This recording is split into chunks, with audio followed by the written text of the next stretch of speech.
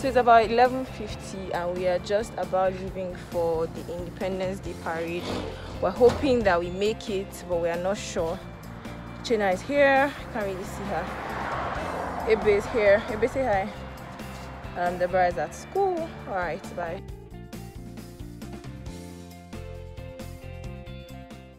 So we're not sure if we're going to make it like in time to see the parade because we are sort of late. When we last went, we went really early in the morning. Like we woke up early at like 8, you know, got there on time. But yeah, we have some food and drinks and our face mask and identification of some sort, just in case of anything. Wow, see how they just flooded this guy's windscreen. In the back, they are wiping it. Wow. Wow.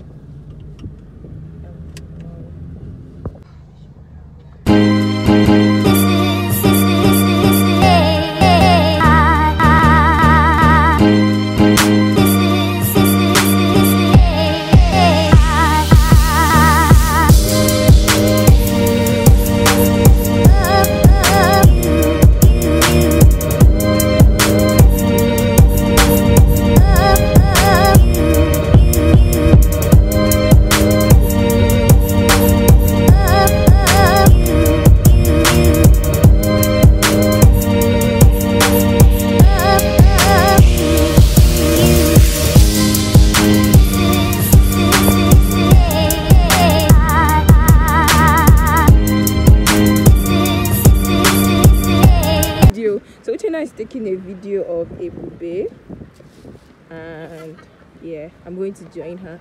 We are trekking down to Eagle Square, hopefully. So yeah, we're trekking down.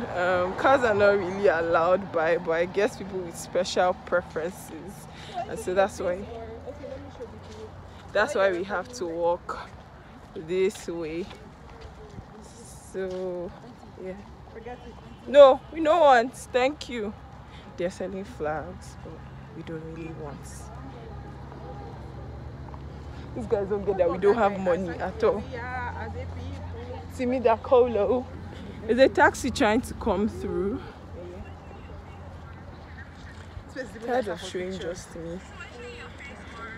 We brought no cash here, so kind of relieves you of stress of worrying about the taxi coming. There's a taxi coming. So it relieves you of the stress of worrying about cash and stuff like that. So yeah, it's so beautiful. I showed it. I'm busy taking pictures, but I'm going to keep walking because I'm trying to conserve my energy. That's so cool. I hope I don't drop my phone. I'm scared of heights, guys. I'm not sure this is the best idea ever.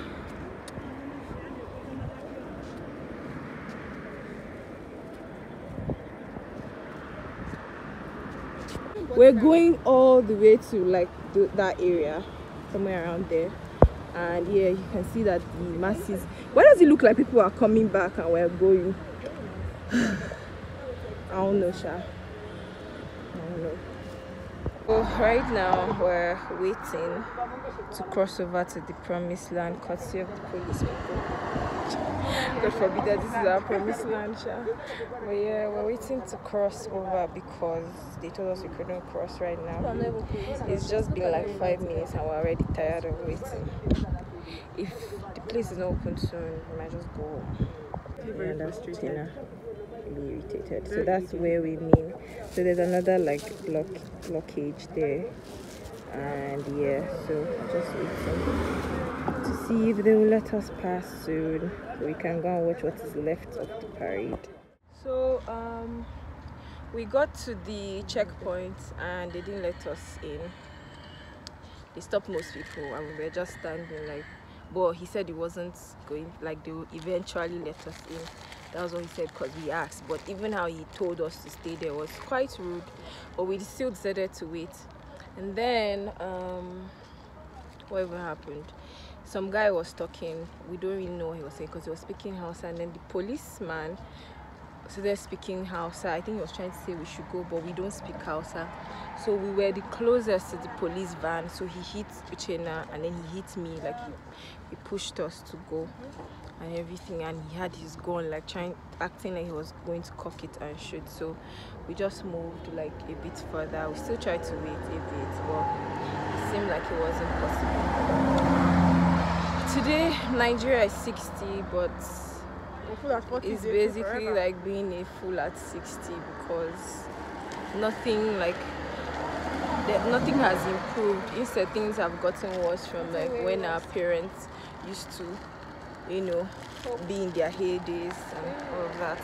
All the hopes and dreams they had for Nigeria, I guess they've now just pushed it to dreams for their family. Nobody's thinking about the nation's good. Everybody just wants like my good, you know, the good of my family and all of that. Nobody's working for the general good of the country, and I think maybe I'm going to take that same stance soon because I don't see anything good like worth fighting for. Anyway, we're going home now. We're going to go and rest. It was an uneventful October 1st for us. We didn't get to watch the parade. That usually sparks hope in me, but I didn't get to watch the parade, so I guess I'm not hopeful. They said it is going to be a year-long celebration, but so this is the story you're going to want to hear about the next few clips you're about to see. So Nigeria gained her independence in October of 1960, but Nigerians gained their independence in October of 2020. This was because the youths, the coconut head youths, the Indomine generation, the phone pressing generation decided to take matters into their hands and demand for their basic human rights, which was the right to life or the right to live.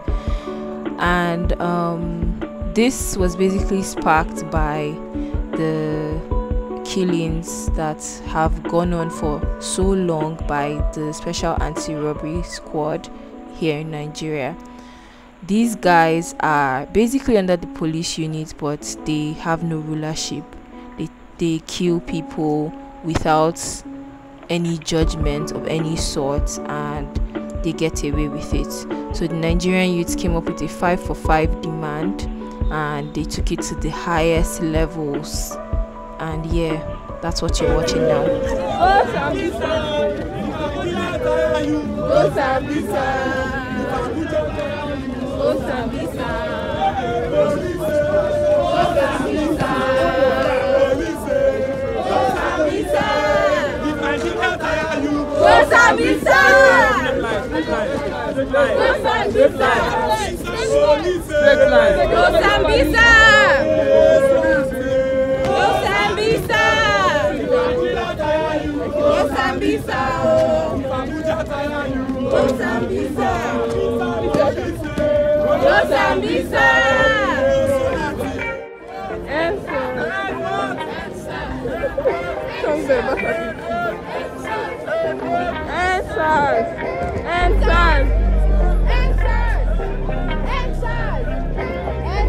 What they did was they went and got their exhaust like to sound like okay.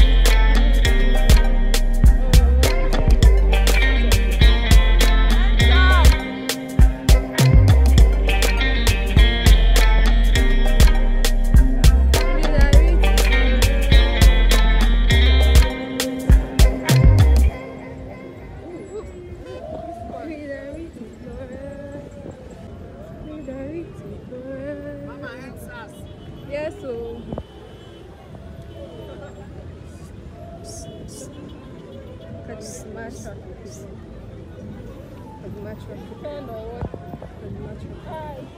Mad traffic. Mad traffic.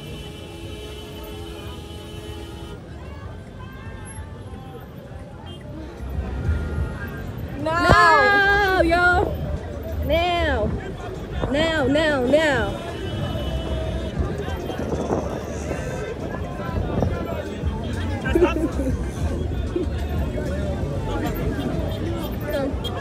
Oh, move it out!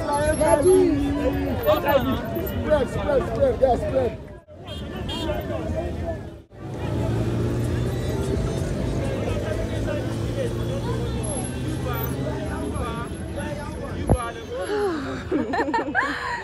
So we're at the Abuja protests. Yes. At 3:44 so on Friday. And it has been lovely. We're ending stars. Screaming, we're venting all our pent-up anger here. Yep. Let bad governance end in Nigeria. Yes. Let police brutality end in Nigeria. Yes. The lazy Nigerian youth have blocked the road. Public holiday. Enjoy. Thank us later. World Trade Organization after a move of Africa backed her candidacy, vowing she would champion reform. Ekunje Wells, who was speaking at the virtual press briefing, said she feels the wind behind her back. This comes after the 55-member African Union officials.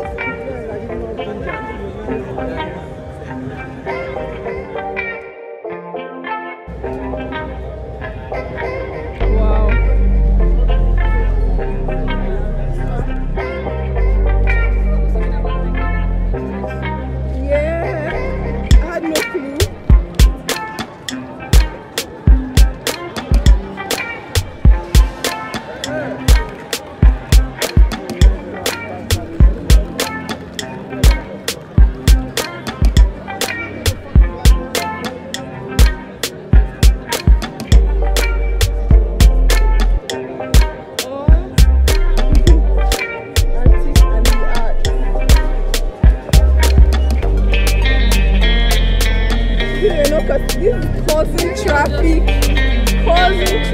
here and there. What? Hey.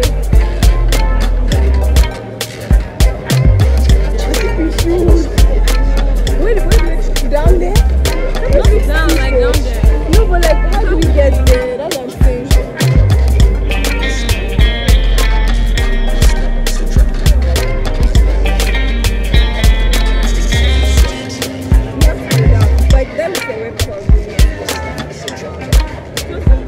Yeah, sure.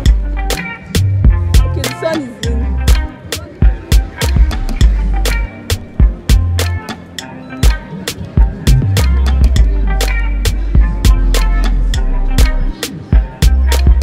Who is talking?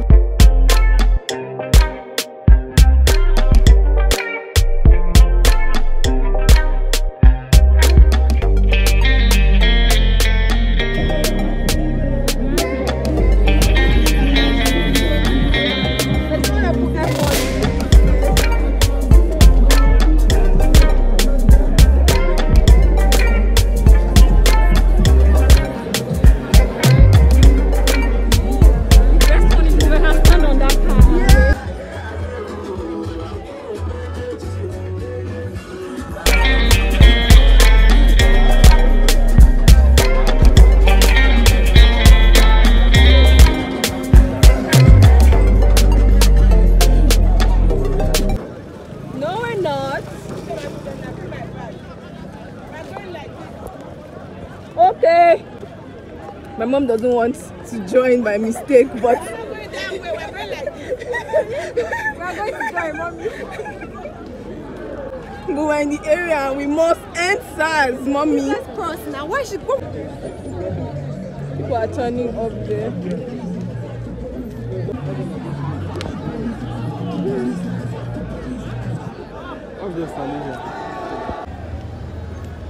So I'm reporting live from the car today. I'm not working today, but we continue to protest against bad governance.